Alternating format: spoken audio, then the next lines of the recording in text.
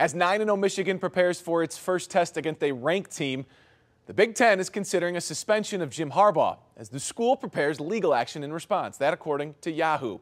The report also states the NCAA does not tie Harbaugh to in-person scouting and recording of signs. The twists and turns continue.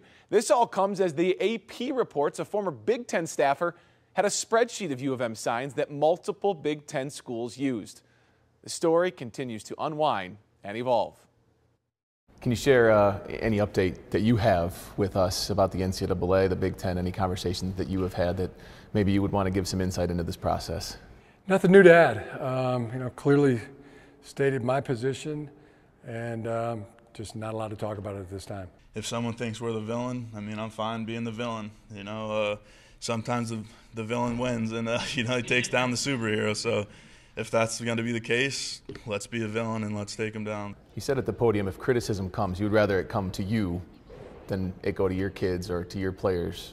Yeah, the adolescent kids at home and the players on the team, because they got these big, wide open hearts that this world loves to just stamp all over. So, who's going to protect them?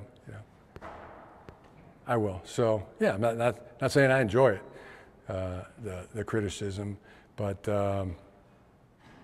if it's going at me and not them, those kids, then I'm okay with it.